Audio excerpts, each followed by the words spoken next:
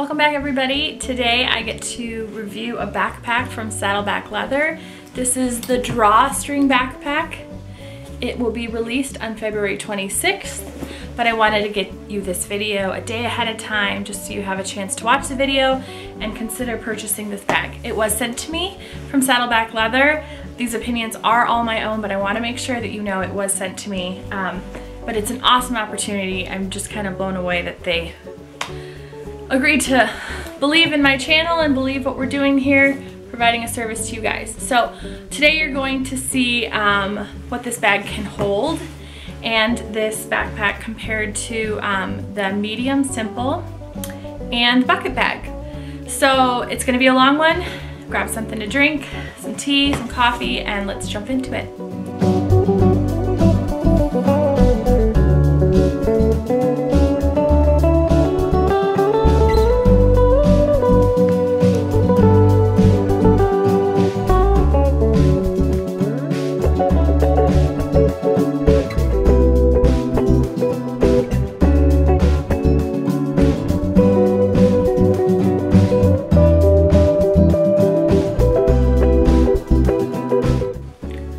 So the color of this backpack is chestnut. I am a tobacco girl at heart. We all know this, but nonetheless, I still wanted to see this bag in person and be able to enjoy it, but they only had it in chestnut available for me. So let's do an overall. See, I want to unpack it first because it's very heavy on one arm, but while it's full, I feel like it really is able to shine. So let me spin it around for you. This chestnut is really showing up really nice today in this camera, but first impressions were that this chestnut is really smooth. It feels really nice, and I love seeing old bags in chestnut because they have a really pretty scratch up. These bags do scratch very easily. I have it full. You'll see what's in it. Here's some the backpack straps are a little different than before. These do slide up and down, not well, but this is very stiff day one. One way to break in backpack straps is to take them off of the strap and just kind of sit there and bend them while you're watching TV to get them really soft. I'll show you why they are so soft on my medium simple. But the strap is adjustable down here. Let's see, oh, it's so heavy. Down here. And so that's how you would slide the padding off. So here's the back. Here is the bottom. Dave sent out a really detailed email about the fact that there's only 2 large pieces of leather making up this bag, which is remarkable for backpacks. I mean, you'll see that this flap starts here, continues on, and goes all the way to the base. Whew, that was a good workout. This backpack actually in theory is lighter than most, but the way I have it filled, you'll understand why. So let me open it up.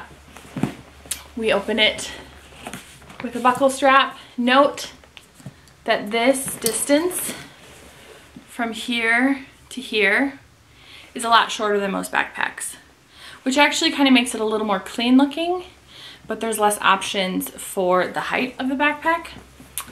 And then we have the flap lined with soft suede pigskin lining. Can you see? Which some people love, some people don't. I like it. And then there's the drawstring. That's where we get the drawstring backpack name from.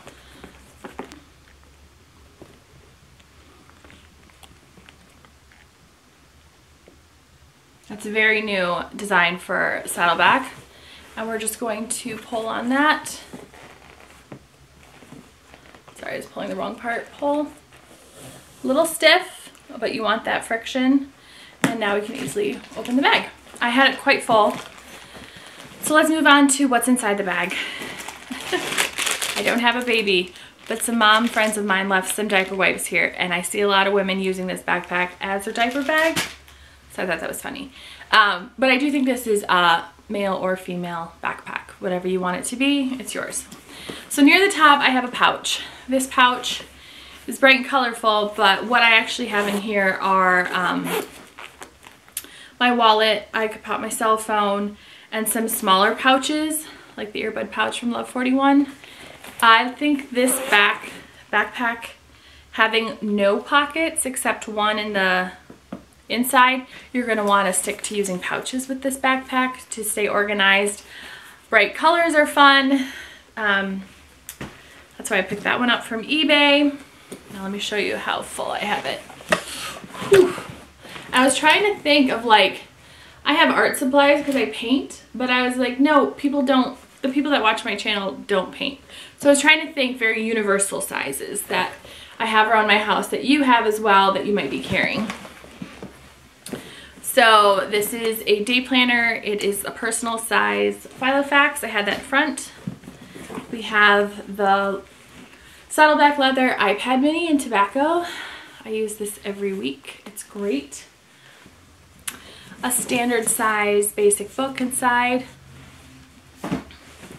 Here's another wallet. This is a long trifold wallet from Saddleback Leather in tobacco. I just had that standing up. Keep going. We got a, how many ounces is this? 32 ounce water bottle standing up. We're almost to the end. We have a 3-ring binder. If people still use these. I'm doing a study at my church and we need that. And then the whole bag is empty except this back pocket. So you'll see the back pocket right back there. This is pigskin lining and it's floppy. It has some good depth. It actually would really work well to put some of your cables and wires back there that would go with your laptop. Let's see if I can demonstrate. Yeah. So this is a 13-inch Surface Book. And look at that. I kind of like that it's not a tight fit. You can actually have more flexibility in what you want to put in there. So I just have a Surface Book, no sleeve covering it. I haven't found one that really fits snugly on this. And then generally I don't even use the sleeve. So let's look back in here. We have great lighting today. Look at this, guys. You can really see on the inside. Sometimes my videos you can't. Over here we have a key fob, not super long. I kind of like this size, not too short, not too long. And that fits in there in case you need to reference your keys often. Half the bag is lined and half the bag is not. Let me show you that again. Can you see where the chestnut starts and stops?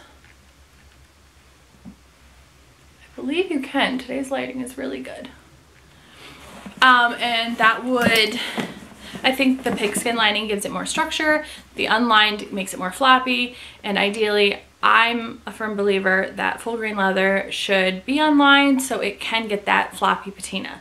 When it's too structured, it stays too structured and it never gets soft and it never really tells that story that we all love called patina.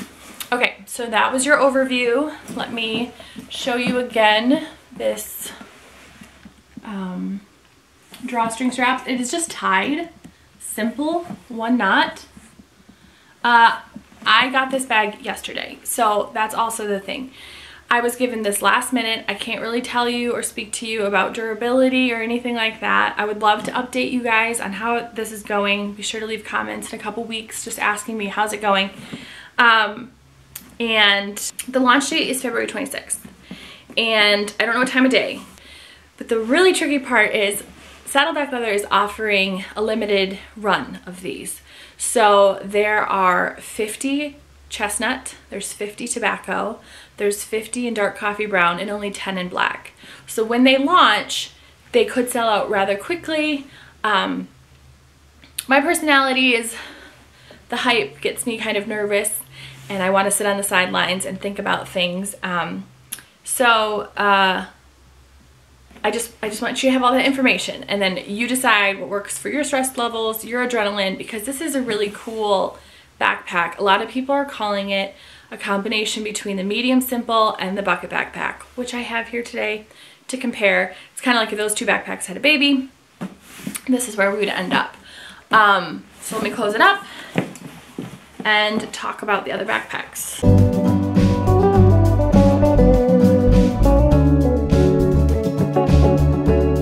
do some side-by-side comparisons with this bag. Their handles look very familiar. The, why don't I readjust the camera here? Less of my face, more backpacks.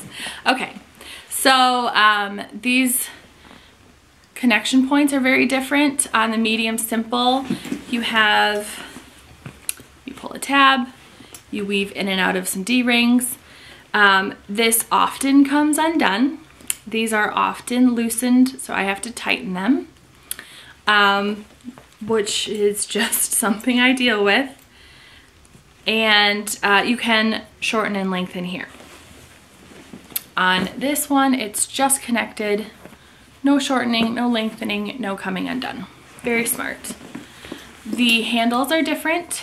This is lined with neoprene. It's a tube 360. This one has 2 straps. There is neoprene, it feels like, inside of here. So that's good. I feel like this will be comfortable because of the neoprene, because of the thickness. It's there. But it is different than the medium simple. Let's move on to the bucket backpack. So this color backpack is walnut. And right now I will add the dimensions so you can compare those and the weights.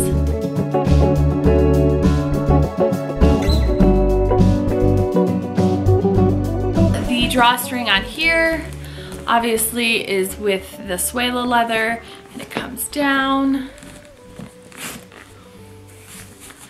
But it also can be opened by pushing. And what we'll see in Lauren's bag video from before is that happens a lot easier than it is right now because it's new. But what I'm saying is Lauren has to tie it like this so it doesn't come undone. One negative Lauren had about her backpack was that she felt like water could get in it, but the way her hair would hang or her jacket hood, it wasn't the biggest concern for her. It's just ideally she would love a flap. So now having a flap on this guy is just a game changer. So here they are, both cinched up side by side. Really different. I can't speak to whether or not this will come loosened on its own. It might need a knot sometimes. Just the way the choice of cord they used is very different. Is the drawstring. Here is the, it's like a bull leather, so it's extremely thick. This is a lot thinner. So we're gonna have to keep our eye on that, on how well that holds. Granted, it not holding in this version is not as big of a deal as it not holding in this version because we have the flap that can keep it closed and secure. So the chestnut base has more of an established base.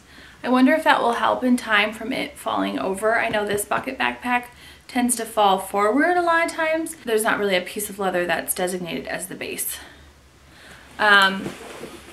This bucket backpack had the tube padding. I believe Lauren's, actually my friend Lauren's, hers is a strap that widens and then comes to a narrow point. But that backpack is considered a script logo, and this backpack, which is still for sale, not in walnut, is the newer logo. So if you were to buy a bucket backpack now, you would get the tube shoulder pad. And this is their top handle for the bucket backpack. There is none available outside of this detachable strap that you can use. But again, this is not a video on this backpack. You can find that on my channel. I'm just kind of noting the differences here. See, this is the handle available. And I love me some top handle. So there's one more thing I wanted to show you guys, the difference between the drawstring backpack and the medium simple backpacks buckle straps. So here they are kind of lined up. Here's the chestnut, here is the tobacco, and what I wanted to show you is if you line them up, the chestnut is a lot shorter than the tobacco.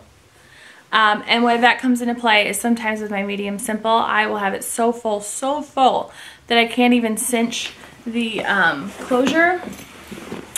It has a cinched closure right here